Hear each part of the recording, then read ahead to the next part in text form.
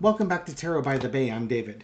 Okay, this is going to be a reading on Mike Johnson, the GOP, their 2-week vacation, and the timing of it, especially given recent political events. Now, again, I've mentioned Kim from Intuit View multiple times on this channel. Fantastic medium, and you can find her on her channel Intuit View. Thursday nights or alternate Thursday nights, she does a live with readers, with an audience, and her husband Adam basically is the man in the chair in the control room, sort of running the show while Kim does her thing. Somebody had asked if the timing of the vacation of the GOP was linked to Navalny's death. And I had people mention that in my comments, and I hadn't really thought about that, but it makes sense, right? And Kim did a reading on it, and she says, I see him leaving to regroup. And then on Friday, she did a follow-up reading on Navalny and brought back that question. And it's like, yeah, this could be one of the reasons why they need to regroup. They got a heads up that something was happening, and they needed to get out of town. And that Putin is very concerned that how expensive the war is, the economic sanctions on Russia, and if the House members were in town in Washington when Navalny's death was announced, especially after the Senate passed funding for Ukraine, and that bill is sitting in Johnson's inbox ready to be taken up, that there would be incredible political pressure forcing the Republicans to address the issue. This article I'll link here from the BBC was saying that there were members of the Republican Party that were looking to give a counteroffer for Ukrainian funding. Not obviously reducing it, or who knows, maybe increasing it, but likely reducing it. But that there was movement afoot for a compromise. And Putin cannot have funding passed for Ukraine. That's going to be the death of his military operation and probably his literal death that would soon follow it. So this reading is going to look into that. The other day, thank you very much for my viewers here that have jumped over to the Tarot of the Seven Seas channel and subscribed. I appreciate it. I did a reading on Navalny's death and the energy around it. Tonight's reading, which goes up at 10 o'clock Pacific time. And again, I choose that time because it would be about 8 in the morning in the EU, so they can enjoy a reading with their coffee, just like you guys do with these. For the non-insomniacs that aren't watching at 3 in the morning in New York. Anyways, tonight's reading is going to be on Yulia Navalny, or Navalnaya. They added AY at the end. Regardless, his wife, his widow. And the energy around her, and then looking at, is she the Queen of Wands? Is she the one who's going to be leading the charge, taking up her husband's mantle, his martyrdom, if you will, and then uniting the Russian people against Putin? So there's all sorts of connectivity here of what's going on. So again, that's going up tonight. I put a link in the community page, and I'll put a link in the description for this page as well. Okay, hang on for a second. And I'm back. My phone was ringing, trying to figure out what it was. Regardless, so today's reading, the BBC had an article where Biden was very critical of Johnson and the GOP for taking a 2-week vacation. And the quote was, "It's about the time they step up, don't you think? Sitting on a 2-week vacation? What are you thinking? My God, it's bizarre." It is. And it doesn't make sense, right? They've got the budget they need to pass at the beginning of March, and they're taking a 2-week vacation? That makes no sense. Years and years ago, I came upon kind of the truth for myself that if somebody told me a story or was telling me a series of stories and it wasn't making sense, that I was making an assumption that wasn't correct. Sometimes the assumption is that they're telling you the truth, but I'm making an assumption that's not correct. And then if you start changing your core assumptions from what you believe into the exact opposite, and then reanalyze the data, eventually you're going to hit on one of them that simplifies everything. And if you've hit on the one that simplifies it, that's probably where the problem is.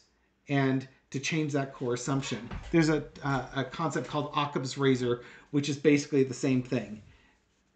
And Occam's razor basically says the simplest explanation is usually the right one. So don't overcomplicate it. Make it simple. It doesn't make sense that they would take a 2-week vacation when the budget's due. It makes no sense whatsoever. You got work to do. Why would you do that? And the assumption is that it was that they're concerned about the budget and passing it, and that there was no other reason other than the budget. Okay, now you know that you've got this Ukraine legislation sitting in front of you to fund it. And what if they were told to leave as opposed to voluntarily leave? Well, that makes things simpler, right? You better leave, get out of town now. Because they acted like they were told to get out of town. Like they got the phone call that the police raid was coming and to clear the speakeasy. Because that's literally what they did. And it's like, okay, well, what would spur that on? Well, Russia, right? And we've certainly seen a link between the GOP and Russia since Donald Trump. Even Hillary Clinton pointed it out. All roads seem to lead back to Russia. And we know Russia hacked into the RNC and DNC servers. They released the DNC information, but never the RNC information. And ever since then, the Republican Party has been all cozy with Russia, almost like they're being blackmailed. That makes sense. That simplifies things. Now they're getting the heads up to leave town. Why? Because there's a bill to fund Ukraine that's sitting on your desk, and we're about to announce that we've murdered an opposition leader, which is going to put pressure on you to pass this bill. And we do not want this bill passed, because if this bill passes, we lose the war, I lose my life, and if I lose my life, I'm taking you mofos down with me. Does that make sense about rats fleeing the ship? It sure does. That simplifies things a lot. That doesn't mean it's the right answer or the true answer, but it sure explains the behaviors really, really well. Sorry, 7.5 minutes into this. Let's get the reading started, shall we?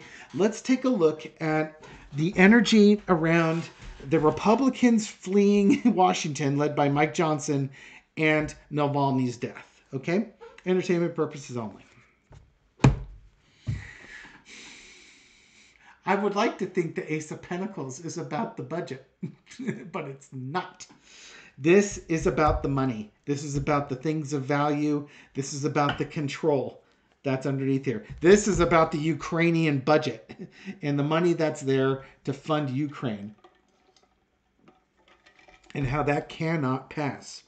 That budget is sitting in Johnson's inbox. Judgment. The news is coming out about the death of Alexei Navalny. There is going to be judgment. Already the Senate and Page of Pentacles. And you've got to do something. The messaging is there about the money. Now the Senate has already passed funding for Ukraine, Israel, Taiwan, and the folks in Palestine. Something for everybody. It's sitting there ready to go. And they've just murdered the opposition leader to Putin in Russia. You don't think there's going to be a crap ton of pressure to sign that thing to say screw you to Putin? Oh, there's going to be. And that's why they got the message, get out of town now, because if you're there, you won't have any choice but to take up this money initiative. And you will pass it. In the past, money, money, money. They should be working on the budget. The budget is due. They have every reason to be in Washington, D.C. over the next 2 weeks doing their job, which is passing the budget. But the Senate, they said they're going to tie Ukraine funding to the border deal. Well, they passed a border deal, and then Trump says, don't take the border deal because I want to run on it. Probably also taking orders from Putin. And they listened to Trump. They listened to those orders. In the past, they've been evaluating the money. The budgets, the funding for Ukraine, how it makes them look. They've been taking political calculations on the money with all of this. The current situation is the dark money. This is, again, Russia funneling money to the Republicans. This is a classic carrot versus stick. Russia, when they hacked into the RNC, DNC servers, hit the Democrats with a stick. And they showed the Republicans exactly what they would do to the Republicans. But instead of hitting the Republicans with a stick, they sent a bunch of money through the NRA to contribute to Republican accounts.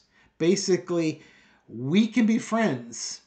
You know, I'm holding this over you, but this can be a mutually beneficial relationship as opposed to a non-mutually beneficial relationship. And so they showed what they would do, what the downside was going to be. So, you know, we can do the same thing to the Republicans, or we can give you dark money and we can work together for our mutual interests. The Republicans chose to avoid the shame and the humiliation and the stick like the Democrats had and opted to work with Putin and Russia. And like any operation like this, they ask for little things at first. And they eat around the edges, just like Trump does. They eat around the edges of your morals and ethics. Little bits, little compromises, little things. And then they build up more and more, and the compromise builds up more and more until you are so entangled with Russia that you cannot hope to get out. Why do you think so many Republicans are not running for re-election? They didn't run for re-election in 2020 or 2022, and there's a bunch more in 2024. Did they suddenly develop a conscience? Or are they tired of being owned and they want out because they don't want to be exposed?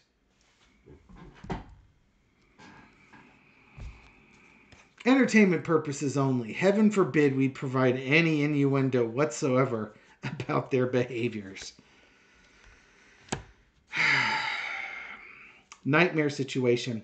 Putin is in a world of hurt, and he's going to make everybody around him in a world of hurt. Susan Lin was talking on her podcast I was listening today, Saturday, about Putin being desperate and sending a message by killing Navalny that he will do whatever it takes to maintain power, and he will take down anybody who stands in his way. And these Republicans who have been in this kind of sort of willing, unwilling relationship, they're on notice. Do what I say. Leave town. Don't you dare pass that funding because I will make your life a living hell. And now we have an integrity problem.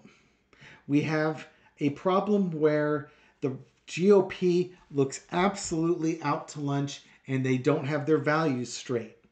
If you would just assume everything's on the up and up.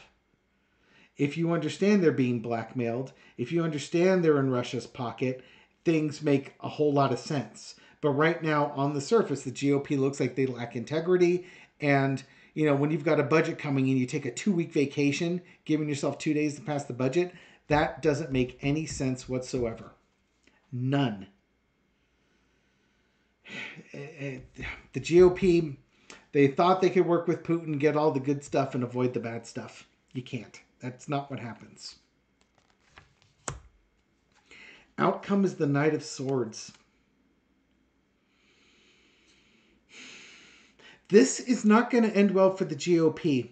It's almost as if the political pressure is so much that Mike Johnson has to cave and call him back in. What options does he have? I mean, this is now a political nightmare. Well, this could be, you know, get everybody out of town fast, which is what happened. You know, run! Not charging to save, it's charging to flee.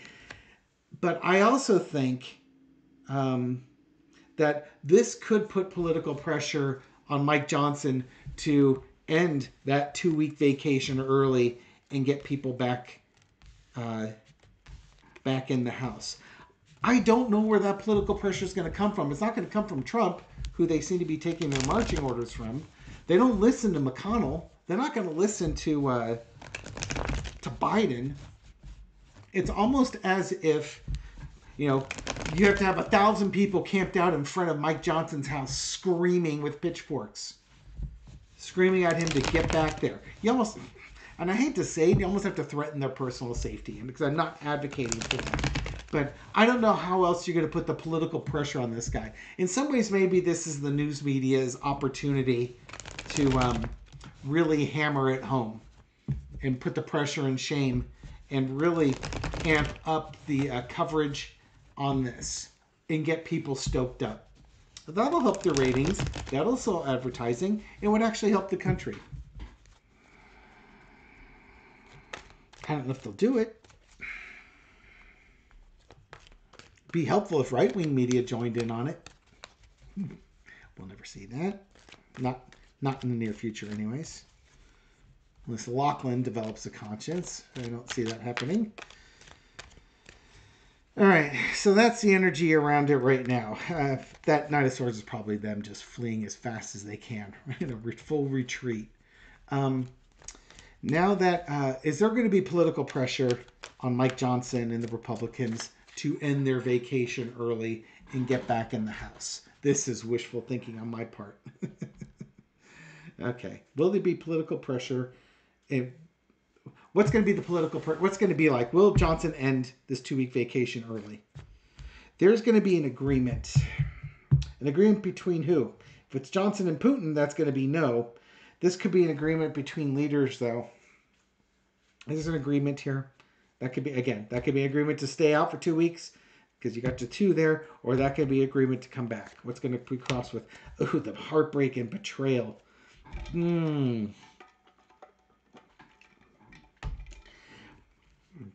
This is a political nightmare. This is an absolute political nightmare for the GOP, especially in the House. There should be pressure coming all different directions on Mike Johnson, from Hakeem Jeffries to Chuck Schumer to Mitch McConnell to senior members of the Republican Party who are conservatives and not insurrectionists. They've got a job to do with the budget, and this is going to look awful. And they've got funding things underneath it. If they're going to get their story straight, they better work quickly because the American people aren't going to like it. Again, I think, though, ultimately, it's going to be the media that pushes this because I think Johnson's just going to basically ignore everything else. In the past is the Wheel of Fortune. Fate, karma, taking chances. I think them fleeing was taking a political risk that they thought was a good political risk at the time. Because, again, of the fallout from Navalny. I think one of the things that they're counting on here is that if they stay out for the full 2 weeks, when they come back, the narrative isn't going to be about passing Ukraine funding. Because what we've got is a government shutdown looming. So which one's more urgent? Right? Not important. Urgent. Navalny's dead. You can't do anything about that. But we've got a government shutdown coming in 2 days.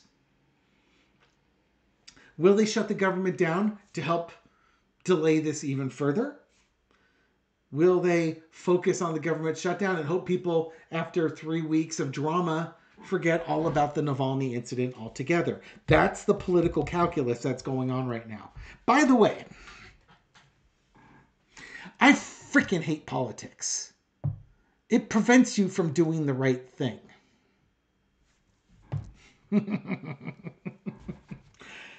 Just because I hate it doesn't mean I can't understand it.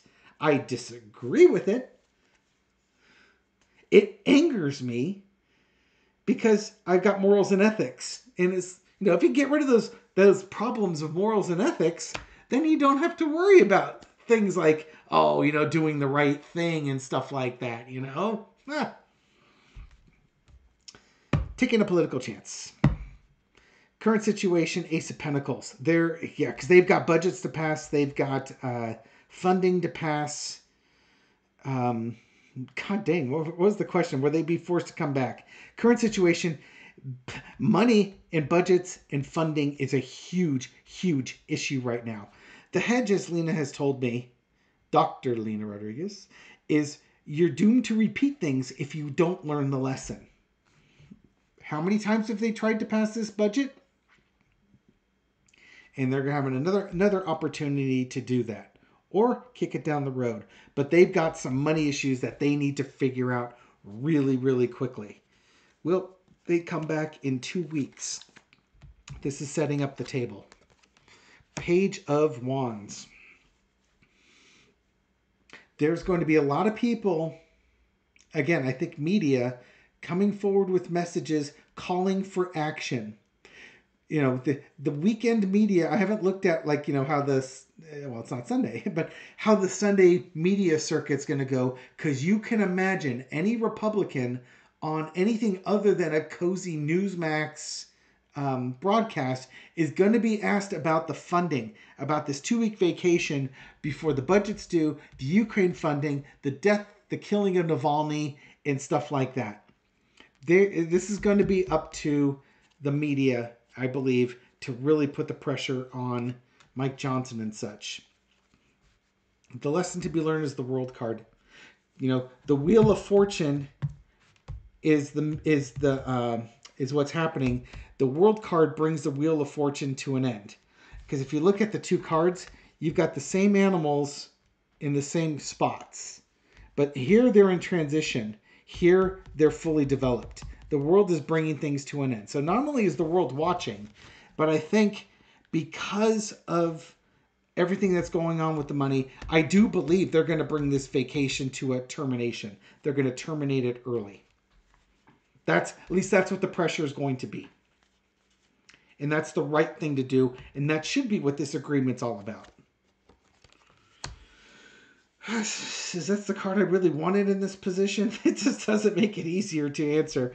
The outcome is the Five of Swords. Winner takes all. No compromise. No quarter given. I think in the end, despite all that, they're just not going to do it. They are not going to come back early. All these cards lead me to believe that they would come back early. And I think Mike Johnson's just going to cross his arms across his chest and say, nope, I'm not doing it. That's what we're going to get. That's what this Republican Party has brought us.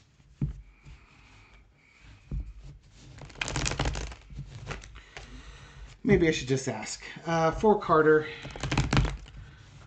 will the media be doing its part to bring America and Congress back in session? Will they be doing their part in exposing this and pressuring the GOP to come back? Maybe that's why they don't do it. There's not enough pressure. Maybe they're willing to take the political hits here. I really wanted to say they're coming back early. I really did. But Five of Swords is not. That's a card of no compromise. And coming back early is a compromise, right? They're not going to come back early and say, no, we're not going to do it. You know, you're going to hide. All right. Will the media do their part?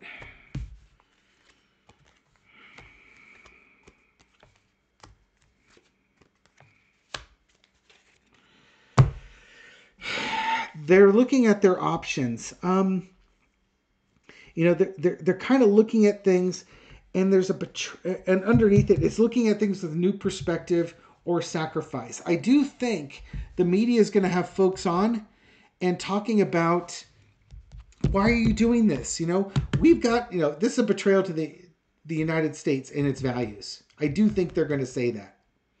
And, you know, are you going to give us the insight as to why you think it's okay not to be there right now? Or are you going to throw yourself on your sword? This is going to be broadcast over there. And they may not ask. Here's the Queen of Cups. Queen of Cups is emotions, you know, strong emotions. I think the left-leaning media might ask some more probing questions. The right-wing media is not even going to talk about it. There isn't a unified message. Not that there's been a unified message from the Republicans. I suspect really what's going to happen is that a lot of Republicans that were going to go on news shows like Meet the Press or something like that, they'll cancel. They will cancel, or they'll warn them up front that they're not going to talk about those issues. And if those issues are brought up, they will pivot and not answer it. And they may not get pressured to answering it. So I think part of the reason why they can play Five of Swords is I don't think the media pushes hard enough on this. I could be wrong. So I'm not trying to get y'all pissed off at Meet the Press or any of the TV shows that would talk with these folks over here. I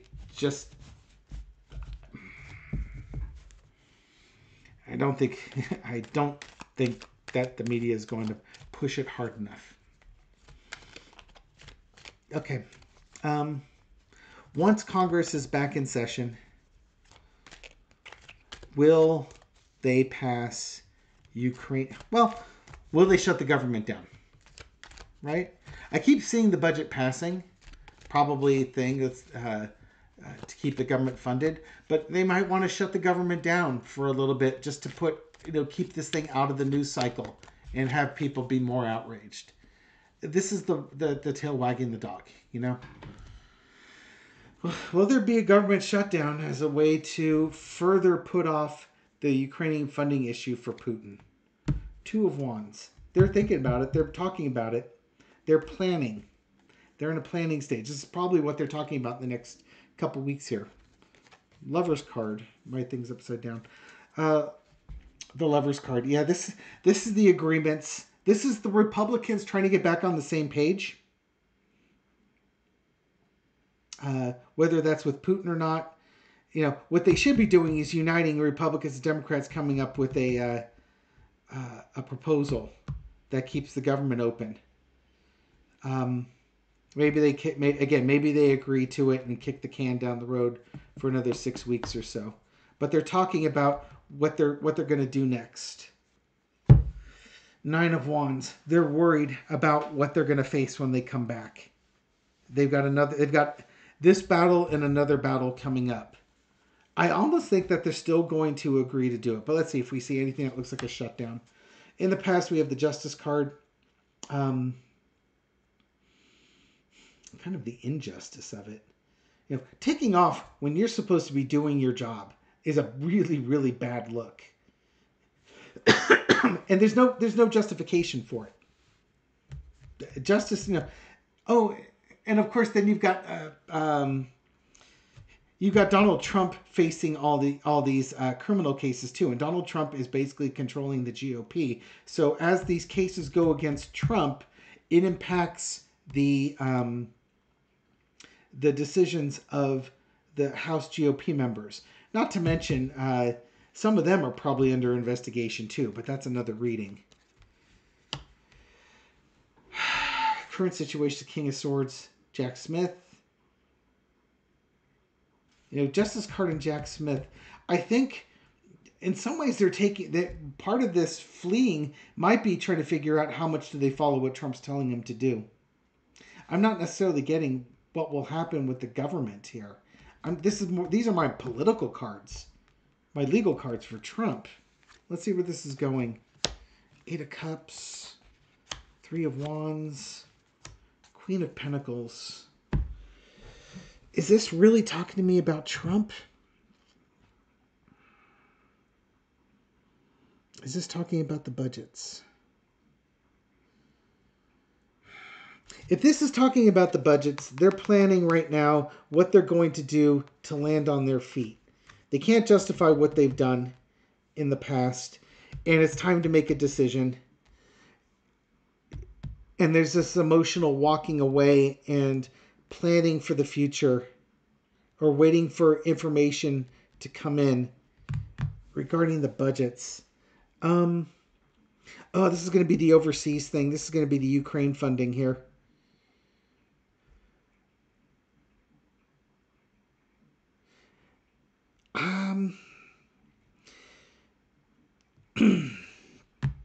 This card could be that they pass the funding, or this card could be that we care so much about the budget that we're going to shut the government down because we don't want to deal with this.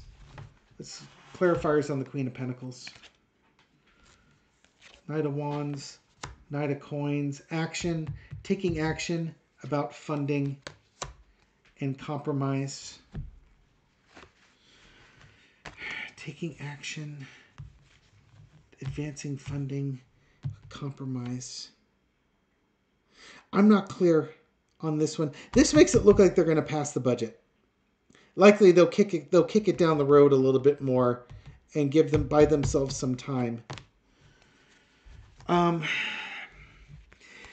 Okay, so let's take a look. Are they going to pass let's look at this from two ways. Sorry about this. This is how I roll sometimes. They're talking about the budget, what's going to be the best for them. Because they're basically running out of excuses. It's time to make decisions on this budget. Do we play hardball and shut the government down or not? And they're looking right now at leaning at shutting the government down, walking away from their responsibilities. This could also be walking away from Trump, but let's just do it as that. And why would they do that? Because they're getting information from overseas, from Putin, to do this. And they have to consider the budget. Now, if they're going to shut the government down, they're going to say, this doesn't make sense financially. We have to have a better plan. We just can't keep spending money the way we keep spending money. Now, if we look at this as we don't want to be seen walking away from our duties, shirking our duties, we've got elections to think of. So this is now the conservatives talking. It's like, we need to make a decision. We can't just walk away from this. We've got responsibilities. This 2-week vacation is stupid. People are looking at us. We've got re-elections coming up this year. We've got to do what's right for the country. What's right for the country? We got to pass this freaking budget. We've got to take action on Ukraine and funding for Israel. What are our values? Maybe they can talk down some of the funding for Ukraine or something along those lines, but they can't keep juggling. So maybe they approve another extension on the budget, but now they've got to start making decisions. And that one feels more right to me. And that's why you've got that 9 of Wands. It's one more battle or 2 battles to go and being battle weary. I think they will pass an extension to the budget. And then they're going to have to deal with the Ukraine thing. However they end up dealing with that. I'll read on that one as we get closer. We've got apparently 2 weeks before the budgets are due. This is like the 3rd budget reading I've done in 4 days. And it was a lot more stressful, I guess, in October and December when the budgets were coming due. And now it's almost like people they're tired of it. They're weary of it. It's just like, oh, here comes the drama again. They're not reacting as strongly to this. And this is how they wear you down. It's hard to keep the outrage up, isn't it? As right-wing media has found, trying to find new and different ways to get their base pissed off, whether it's M&M's and go-go boots or Dr. Seuss books that nobody reads and having them removed, or Bud Light. The list goes on. Oh, God. I'd sum up this reading, but I've forgotten everything I've said, everything I've read on. The GOP are owned by Putin. They're answering to Putin and Trump. That's why they're doing weird stuff. They're covering for Putin. They're covering for Trump. And they're just a very compromised party at this point. And they don't do things that are in the best interest of the United States. They do it for what's in their best interest. And that's a divide between the far right and the conservatives. The conservatives would be with the Democrats on it. If the Ukraine funding went to the House, it's going to pass 60-40 to 70-30, somewhere along those lines. It's going to be conservatives and Democrats, which make up about 3/4 of the House, ballpark, versus the MAGA Republicans. It may be the ultra progressives, but even the progressives are probably, funding for Israel, which they don't want, funding for Palestine that they do want. Where do you want to position yourself? complicated times we live in. Anyways, thank you very much for watching this video and suffering through it with me. Thank you for your likes and shares and everything you do to help feed the YouTube algorithm, to get my video out to a wider audience, to folks just discovering this channel recently. Welcome. I hope you found this reading insightful. If you did, could you message me and let me know what I said? Because I don't remember half the time. Again, I hope you found this reading insightful. I hope it answers some of your questions or gets you thinking things critically on the issues that are going out there, and maybe provides a little bit of enlightenment on it. Anyhow, thank you again for your support. I do appreciate it. I'll catch you on the next video. Take care.